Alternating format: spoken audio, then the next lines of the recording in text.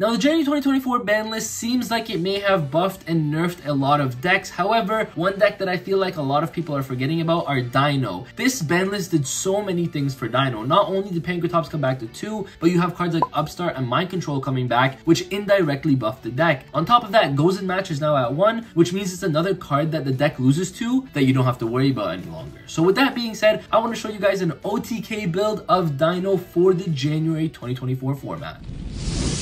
So I want to show you guys how Dino got such a big boost in the January 2024 ban list. Starting off with the most obvious one, Pankratops being at 2 is so helpful to be able to help you break boards, and then it's also going to help you OTK as well because this in itself is a big monster. It also synergizes very well with something like Fenrir, and that makes it really powerful as well because Fenrir, we all know, is such a powerful card going first, going second, helps you break boards, helps you add another layer of disruption. Very powerful card in Fenrir, and it synergizes so well with that. On top of that, we got a card like Upstart back at 3, where essentially now we're playing a 37 card deck. And the reason this is so powerful, yes, Prosperity is a card that, you know, Dino historically played. However, now with Upstart Goblin, I actually would prefer that to play over Prosperity, especially in an OTK build. And the reason for that is because this deck can easily put up 9, 10, 11k damage. But with Prosperity, to OTK, you'd have to be able to put up 16k damage, which is really difficult to do. But if you're using Upstart Goblin once or even twice in a game, your opponent's at 10k, that's no problem. This deck can easily do 10k damage, right? So that's why I like the Upstart, because playing a 37 card deck, especially in a deck like this one that always requires 2 card combos, whether it's OV plus Baby, OV plus Misk, Ground Xeno plus Baby, etc, etc, there are so many different combos and you need the 2 card combo. So Upstart Goblin helps you with that consistency as well. And then lastly, Mind Control is now at 3, and this is a great side deck option for you. It could be in the main deck as a board breaker. I just chose to play it in the side deck, and I'll talk about that in a minute. But this is such a very powerful card in today's format because you're going to be able to break boards, which again is what this deck wants to do, and then you're going to be able to use your opponent's monsters to help you link climb and then be able to OTK in that sense, right? And I'll talk about why it's not in the main deck in a second here, but let's get into the deck profile now. I know I kind of went in depth with some of the explanations, but I really wanted to show you guys that this ban list indirectly did so many things for Dino, right? So let's get into it. Of course, we are playing 3 OV Raptor, the best normal summon of your deck, so you have to be playing 3 OV. We're also playing the 1 Misk.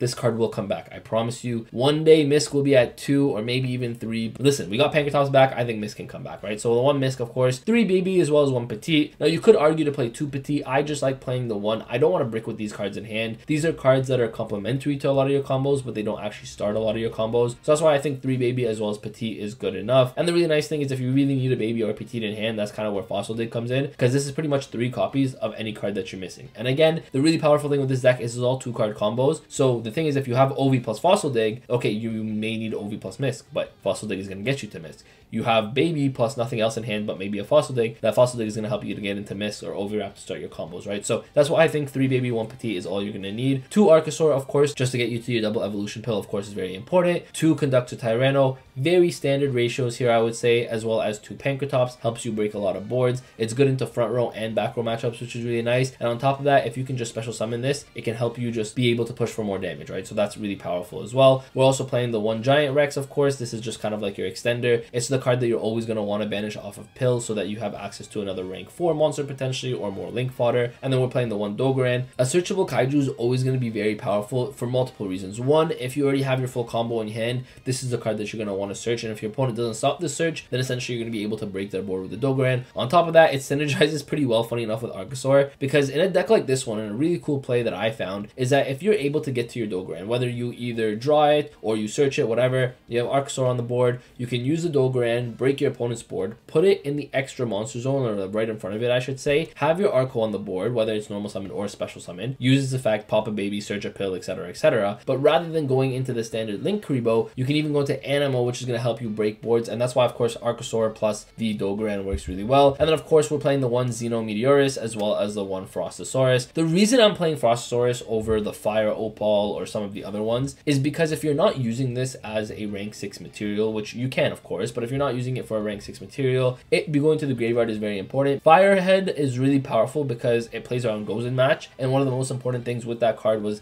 like, hey, if your opponent has Goes in Match, you can still summon the fire monster because your Xeno is a fire, right? However, the reason that's not as important anymore is because Goes in Match is now at 1, and keep in mind, that's another card that kills Dino, and another indirect buff to Dino is that cards that Goes in Match are no longer around. Or technically they are, but they're only at 1, so it's very unlikely that you're going to be seeing it, or the odds, I should say, are really, really low, right? So that's why I think Brachiosaurus just makes the most sense. On top of that, it's just the highest attack one, right? 2600, very powerful card. Then of course we're playing 2 double evolution pills, searchable off of your Arco. If you hard draw one, is very powerful as well. 3 of the fossil dig, getting you to any name that you need. Essentially, any 2-card combo, you want to get to it as fast as possible, and this helps you do that. Ground Xeno, of course, is another 2-card combo. Specifically, this has to combo with a baby, but Ground Xeno plus a baby is such an insane combo, and that's why, of course, we're playing the 2. We're only playing 2, we're not playing 3. The reason we're not playing 3s is because while this card is very powerful, it doesn't really do anything with any of the other dino names outside of the baby or the petite, which is why I think 2 is just a perfect number. And the reason I like playing 2-ofs in this deck, and you can get away with playing 2-ofs in this deck, is because of 3 Upstart Goblin. Now, I know I explained earlier why Upstart Goblin is so powerful, but Upstart does so many things for you. Being able to run 2-ofs and not worry about not having enough of them in your deck is very, very much mitigated by the fact of having 3 Upstart Goblin. Helps you draw into hand traps, helps you draw into board breakers, very powerful card. And then we're playing 2 DD Crow, 3 Ash, and 3 Imperm as our hand trap lineup. So the reason I'm playing Crow and Ash in the main deck is I just think Crow in general is so powerful in today's format. It's good into tier limit. Whether you guys believe it or not, even with Kelbeck and Yugioh gone, people are still going to be playing tier limit. So it's good into that, it's good into Unchained, it's good into Purely, and it's just generally pretty good against a lot of different decks in the meta. So that's why I like playing the DD Crow. On top of that, it helps you get the non-dino in the grave for the double evolution pill. While this typically isn't a huge problem because you do have cards in your extra deck that are going to help you link climb, and you're typically gonna have a non-dino in the graveyard, this is always going to be able to help you set up a non-dino, right? So that's why we're playing the Ash, the DD Crow, and the Imperm. Then we're playing 3 Fenrir in the main deck. Now, Fenrir is such a powerful card in Dino. One, of course, it gives you an extra body. It being able to give you an extra body means you're going to be able to do more damage. On top of that, it's a board breaker for you when it attacks, and it's a disruption for you if you're forced to go first. Now, it works really well with Pankratops, and if anyone doesn't know why it works really well, I kind of like to explain this in kind of these kind of videos. So if you guys see these 2 cards, right? So Pankratops and Fenrir. Fenrir says if you control no monsters, you can special summon this card. Now, Pankratops says that if your opponent controls more monsters than you, not if you control no monsters, if your opponent controls more monsters than you can special summon this card. Why is that so good? A lot of the time, your opponent is not going to end on just a single monster. They may end on 2 or 3. Now, if your opponent is ending on 2 or 3 monsters, you can summon the Fenrir to start your turn. Then you can still continue to summon Pankratops because your opponent still has more monsters than you, right? So it synergizes really well in that sense, and that's why I like playing the 3 Fenrir. And then, of course, the 1 Harpy's Feather Duster. I like to main deck this because you never know what you're going to run into, and a lot of decks typically like to run at least a couple back rows, so Harpy's Feather Duster is good into that. So 40 cards in the main deck. The main thing I wanted to talk about here is consistency, and the really powerful thing about this deck is with 3 Fossil Dig, 3 Upstart, it's a very consistent deck, which is really nice. Now, moving on to the extra deck, we are playing the 1 Transcendosaurus Gigantozauler. I can't believe I said that name. But we're playing one of this. It's really powerful, 3800, does help you OTK, does help you push for a lot of damage, and it's really nice when you're pairing it with something like Cross Sheep, because if you're making Cross Sheep in some of your combos, making this, you can special summon back your Ovi or whatever, and then you can continue your combos from there. So that's really powerful. We're playing the 1 of the Lars, 1 Logia, and 1 Dolka. We're not playing Solda. While Solda is really powerful, it's not super great right now, and again, you want to go second, so that's why we're just playing one of these ones. We're playing the 1 Dugaris. Now, Dugaris is really powerful when you're going second, helps you OTK, so Dugaris is really nice. Link Karibo, Secure Gardna, Relinquished Anima. These are kind of your link 1s for the deck. These are the cards that you're going to be going into to hopefully link climb further. Not necessarily Secure Gardna, but Link Karibo as well as Anima, so that you can get non-dinos in the grave. And then Gardna essentially guarantees that you get a non-dino in the grave because you can use the Link Karibo to make the Gardna, and then it's going to guarantee you get a non-dino, right? So that's why Secure Gardna is in here. 1 Cross Sheep, of course, generic card to make, and then it works really well with the Ground Xeno combos. We're playing the 1 Dark, the 1 IP Masquerena,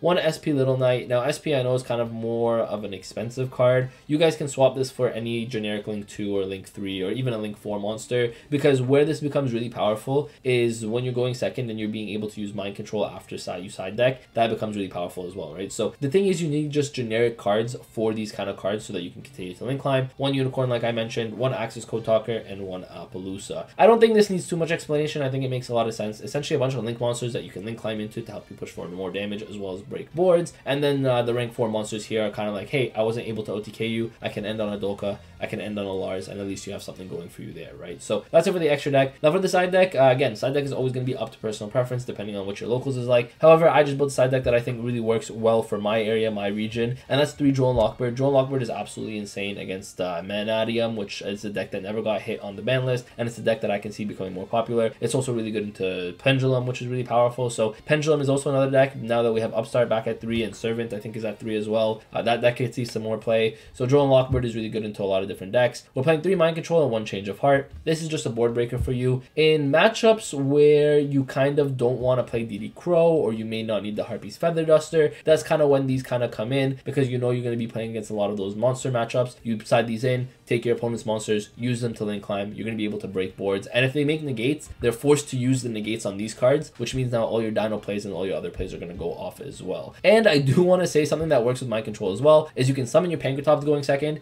then use Mind Control, because, you know, you've already used the Pancratops, you summoned it, your opponent controls more monsters than you, bam, stop at Mind Control, take your opponent's monster, right? So it becomes really powerful in that sense. Change of Heart as well. Lightning Storm for going second against back row down matchups. I think Lightning Storm is really good. We're not playing evenly, we're not playing Dark Ruler no more, we want to be able to OTK, so Lightning Storm here is really powerful in that sense. And then when you're forced to go first, you play D-Barrier as well as Judgment. I think Judgment is the best going first card in the game right now. And then D-Barrier, of course, is really powerful as well into Centurion, into Bestial, Runic, into just so many different decks. You just D-Barrier, you call Fusion, you call Synchro, it's just, you're auto-winning a lot of games with this, right? So that's why I'm playing the D-Barrier. But again, side deck is always going to be up to personal preference. Now, something I mentioned at the beginning of the video that I want to just talk about real quick now, why are we not maining Mind Control? And that's because not every single matchup you run into is a matchup that you want to play playing Mind Control, or same thing with Change of Heart. These are better, I believe, in the side deck right now, because in the side deck, you can pick and choose the matchups where these cards come in. Maybe Ash is not as good against a certain deck, DD Crow is not as good against a certain deck, Harpy's Feather Duster, etc., etc. And that's kind of where Mind Control, Change of Heart, and whatnot comes in. So that is it for the deck profile. That is Dino for the post-January 2024 ban list. We're not playing Lost World. It doesn't work in the OTK builds. Going the first, yes, you want to play it. Going second, don't play Lost World. All right, that's my advice to you guys. And that's it for Dino. Upstart Golem being back at 3. This deck is so consistent.